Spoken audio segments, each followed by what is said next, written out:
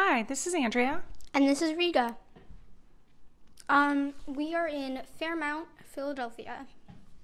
And this is our second week of being home due to the coronavirus shutdown.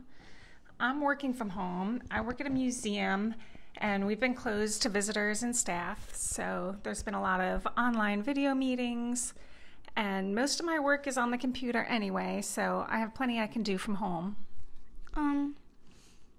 I've just been watching TV, reading, and doing nothing.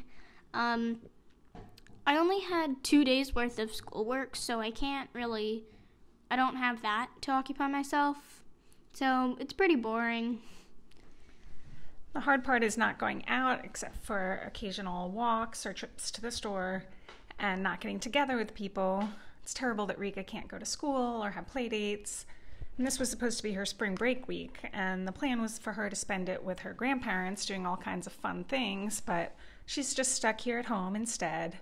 But we are having a lot of fun with our cats, and we're trying to keep positive and be thankful that we're comfortable and safe and healthy, and we hope you all are too.